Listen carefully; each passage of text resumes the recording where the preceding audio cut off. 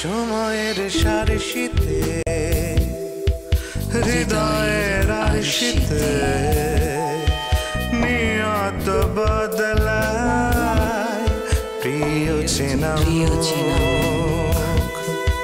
বিশ্বাস বারবার ভেঙে হয় চুরমার অতলা ধার চোখে জোনাক প্রকাশ ভুলে যাওয়া কোনো মায়ার নীরব পিছু ডাক পা বাড়ালে সে কলে টান সজলে দুটি চোখ তবু বাড়ে প্রতিযোগ হেরে যাওয়ার ভাই যে তারা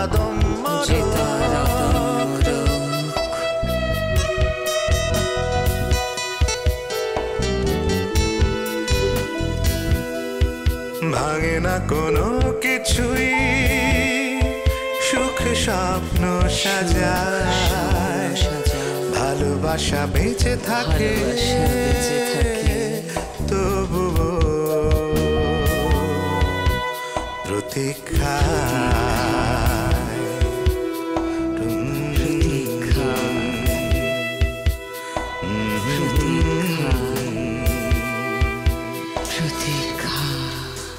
Gulshan Avenue.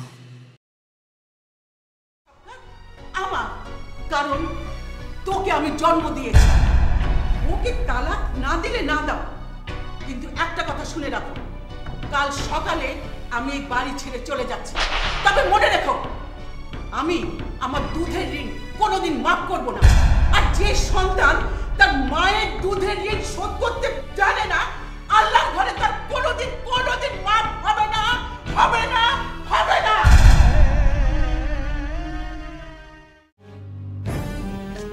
কাঁচি দিয়ে তোর এই জীব আমি কেটে দুটুকরো করে দেব দরবার যাদব একটা কথা শুনে রাখ এই চৌধুরী বংশের কারো কখনো তালাক হয় না বুঝতে পেরেছিস তালাক দিয়ে দেবে দেখ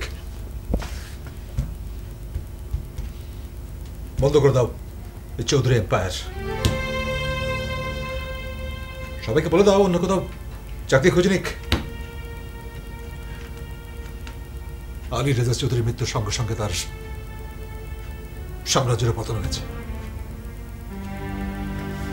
যাও যাও বলে দাও বলে দাও বলে দাও কি বললে তুমি তুমি কি পাগল হয়ে গেছো এরকম ননসেন্স চিন্তা তোমার মাথায় এলো কি করে পারে সবাই এটার বিরুদ্ধে আব্বু পর্যন্ত দাদিজানের সঙ্গে এই বিষয় নিয়ে ঝগড়া করেছে আর তুমি কিনা নিজে নিজেই সিদ্ধান্ত নিয়ে নিলে আমার এই সিদ্ধান্তের পিছনে নিশ্চয়ই কোনো কারণ আছে ওয়াসিম সিদ্ধান্ত নেওয়ার আগে আমার সঙ্গে তোমার কথা বলে নেওয়া উচিত ছিল আমি তোমাকে ছাড়বো কিনা মনে রেখো সামিয়া দাদিজানের এই অসুখ সাময়িক এই সাময়িক পাগলামোর জন্য তুমি আমাদের দুজনের জীবন নিয়ে খেলতে পারো না আমার কথা কি তোমার মাথায় ঢুকেছে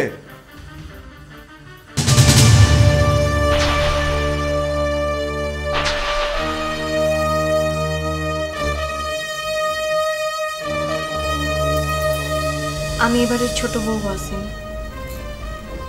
আমার জন্য যেন কোনো অমঙ্গল বা দুঃখ না আসে সেদিকে দেখা কিন্তু আমার দায়িত্ব ওয়াও ভেরি গুড কি অসাধারণ দায়িত্ব পালন করছো তুমি একেবারে খুশির ফোয়ারা ছড়িয়ে দিচ্ছ বুঝেছি তুমি দাদিজান আর আব্বুর সম্পর্কটা টিকিয়ে রাখতে চাচ্ছ তো ভালো আমি তোমার চিন্তাকে সেলুট করি কিন্তু কিন্তু তুমি একবার আমার কথা ভাবো সামিয়া সামিয়া, আমি তোমাকে ছাড়া বাঁচতে পারবো না। কি ভেবেছো তুমি? হ্যাঁ, তুমি তালাক দিতে বললে আমি মেনে নেব?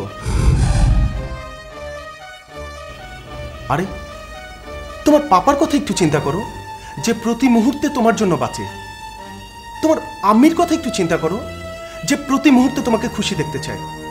এরকম একটা সিদ্ধান্ত নেওয়ার আগে কমসে কম নিজের স্বামীকে তো অন্তত একবার জিজ্ঞেস করতে পারতে। ওকে, মানছি তুমি একাই সিদ্ধান্ত নিয়েছো, কিন্তু আমি যখন তালাক দেব তখনই তালাক হবে। আর একটা কথা মনে রেখো সামিয়া, দুনিয়া উল্টে গেল, আব্বু এবং দাদি জানের সম্পর্ক শেষ হয়ে গেল, দাদি এ বাসা ছেড়ে বেরিয়ে গেলেও আই প্রমিস আমি তোমাকে তালাক দেব না।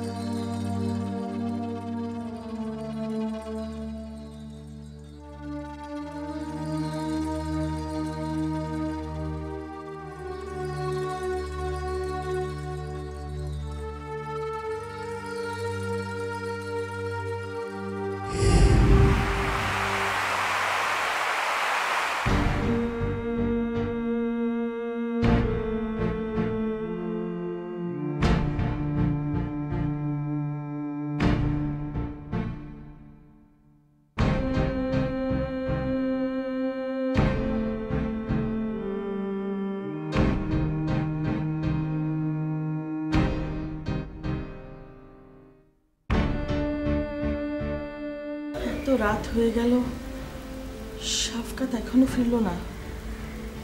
2টো বেজে গেছে। এতবার ফোন করলাম, ফোনও ধরছে না। এত রাত পর্যন্ত ও অফিসে কি করছে?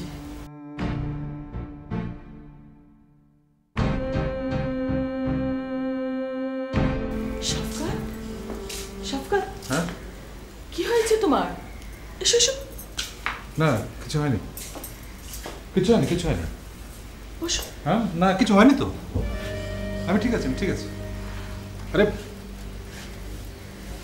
মাঝপথে যদি কেউ কোম্পানির মধ্যে বেইমানি করে, ধোকা দেয়, তাতে কি কোম্পানি বন্ধ হয়ে যায় নাকি? হ্যাঁ, সহজ নাকি? আরে না, আল্লাহর উপর আমার ভরসা আছে, সব ঠিক হয়ে যাবে, সব ঠিক হয়ে যাবে, সব ঠিক হয়ে যাবে। শাফকাত, তোমার কি হয়েছে বলবে তো? তোমার শরীর খারাপ করেনি তো? আমি ঠিক আছি, I'm all right, first class. Look, don't worry Yasmin, business এরকম হয়েই থাকে। বিজনেস মানে হচ্ছে ওঠা নামা, নামা ওঠা, হবেই। ডোন্ট ওয়ারি, ডোন্ট ওয়ারি, আল্লাহ আছেন না, সব ঠিক করে দেবেন, সব সব কিছু হয়নি, সব ঠিক হয়ে যাবে।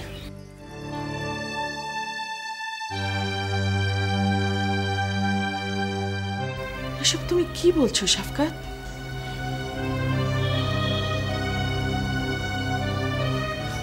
ইয়াসমিন, জন আমাদের সাথে বেইমানি করেছে।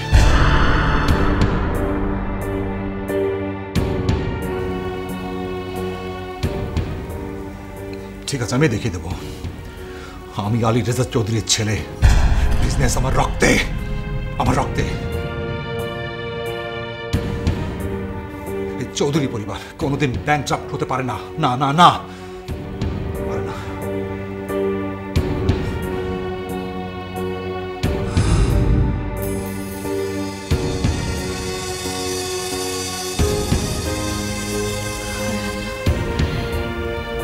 কি বলছিস?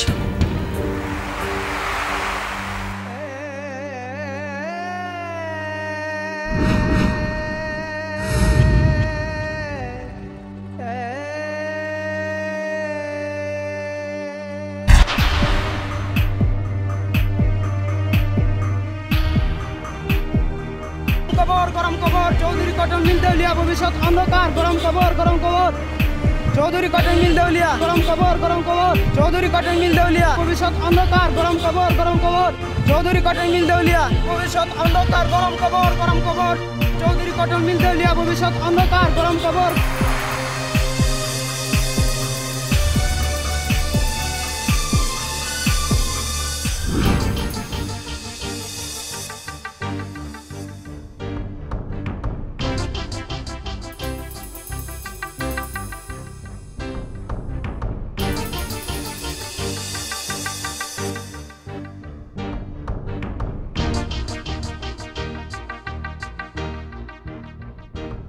ওয়াও শাফকাত ভাই, খুব চালাকি করে নিজেকে দেউলিয়ার ডিক্লেয়ার করেছো, যাতে হাজার কোটি টাকার ব্যয় তোমাকে উদ্ধার করে। এখনই নজর পড়ে গেছে এহসান ভাইয়ের সম্পত্তির উপর। টাকার জন্য তুমি সব করতে পারো। এবার সবাই দেখবে এই ভয়ঙ্কর লোকটার খেলা।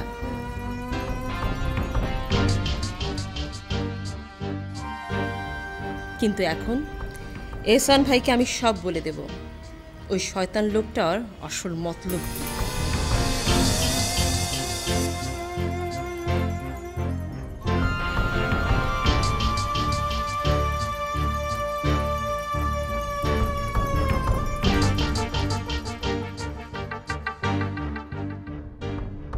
কেন তুমি সামিয়ার তালাকের খেলা খেলছো? কারণ সামিয়ার তালাকের প্রসঙ্গ নিয়ে তুমি টাকা চাইবে, কিন্তু আমি তা হতে দেব না। কারণ এত বড় খেলায় আমি যদি আমার অংশ আদায় করতে না পারি, তাহলে তাহলে তাহলে তো এখানে আসা আমার উচিতই হয়নি।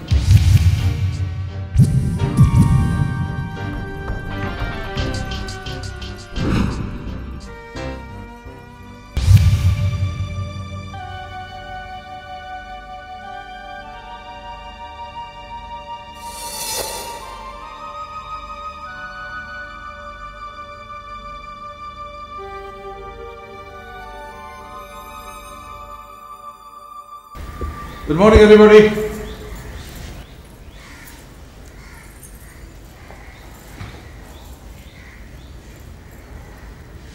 কি ব্যাপার, সবাই এত মন খারাপ করে বসে আছে কেন?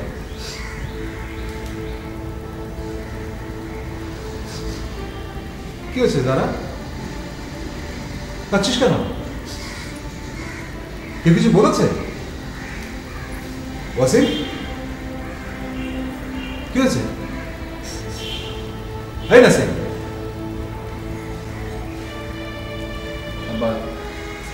এই কারণে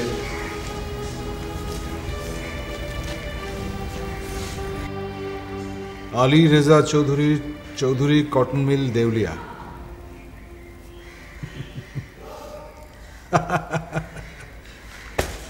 এই খবর পড়ে সবার এই অবস্থা? আর এ তো আমি কাল রাত থেকে জানি।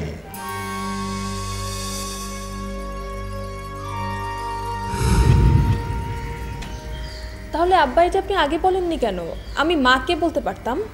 লাবণী, এটা আমাদের পারিবারিক ব্যবসা, তোমার আম্মা কি করবেন? তাছাড়া ব্যবসায় এরকম ওঠানামা হয়।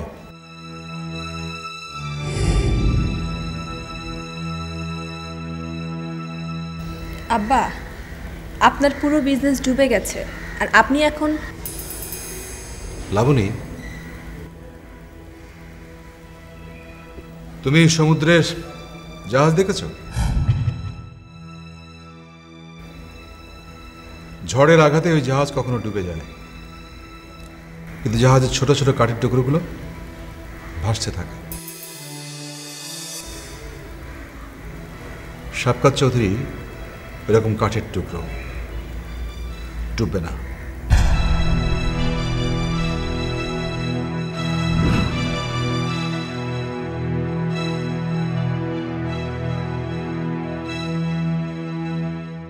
সবাই একসাথে নাস্তা করবো, চলো। Come on everybody, let's go. ওঠো ওঠো ওঠো, এসো বাসেন।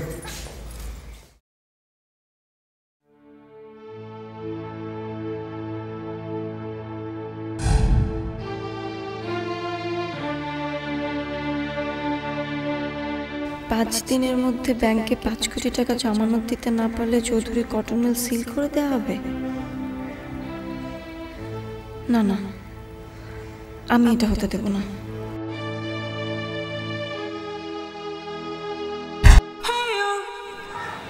এখন তো উনি তোমার কাছেই যাবেন। 50 কোটি টাকা লোনের জন্য অ্যাপ্লাই করেছেন। আরে না না, বুঝতে পারছিস না, তো শ্বশুরবাড়ির লোকেরা ভীষণ ধূর্ত। মিষ্টি যেখানে মাছি সেখানে।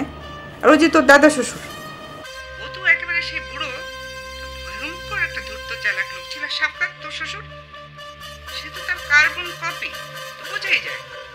আর এই যে এখন যে যে তালাকের নাটকটা চলছে, এটা তো একটা নাটক, এটা আমি বুঝি, তুইও বুঝিস। হ্যাঁ, কেন? এসএন সাহেবের কাছ থেকে টাকাটা আদায় করে ছাড়বে, আর আমাদেরও এখন সময় এসে গেছে খেলাটা জমিয়ে ফেলা, বুঝলি? কিন্তু মা,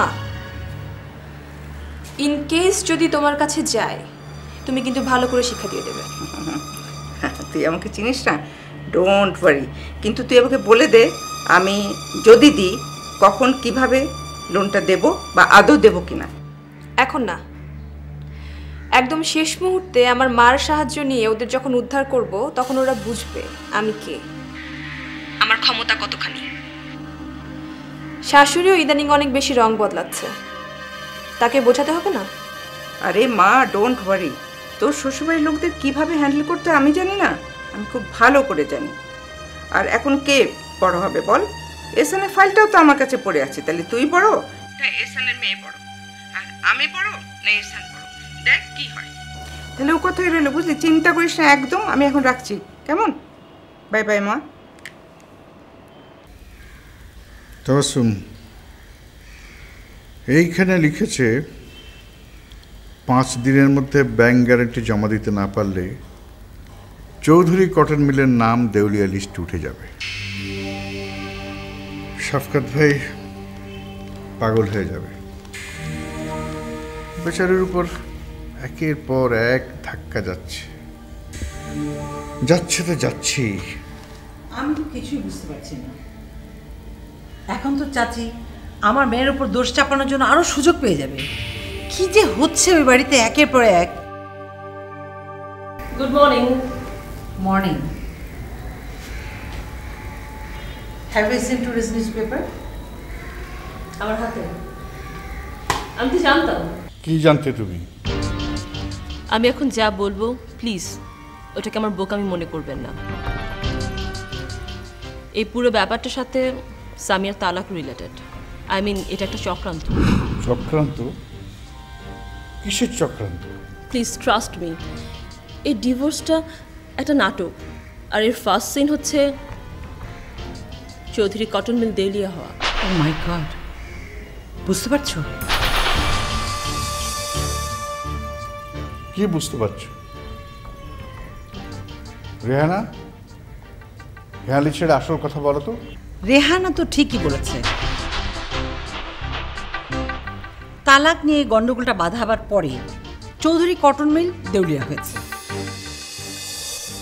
এতে কি প্রমাণ হয় না ওরা আমাদেরকে নিয়ে এখন সওদাবাজি করবে, 70-80 কোটি টাকা ডিমান্ড করবে? আর টাকাটা ওরা চাইবে না, টাকাটা চাইবে আমাদের মেয়ে। কারণ সামিয়াকে ওরা পুরোপুরি কবজা করে ফেলেছে। আরে কবজা করা এত সহজ নাকি? তাবিজকে তো তুমি বিশ্বাস করো না, নিশ্চয়ই কিছু খাইয়েছে। Exactly, you R right. আমি বাইরে থাকি কি হবে? আমারও মনে হয় ওরা সামিয়াকে তাবিজ করেছে। তাহলে সামিয়ার চিন্তা ভাবনা সবকিছু বলতে যাবে কেন? কি সব ফালতু কথা বলছো?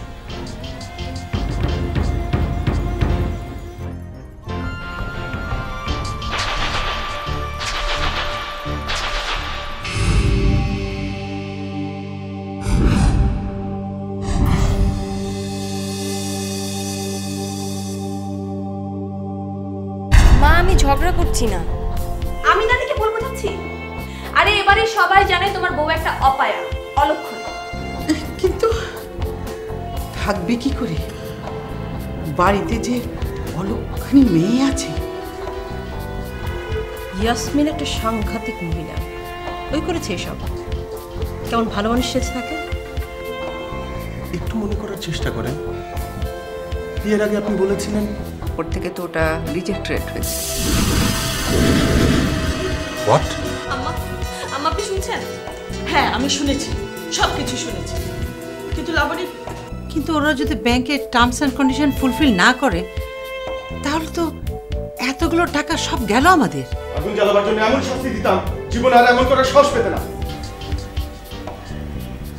আর এটাই হবে নতুন ধরনের যৌতুক প্রথার শুরু।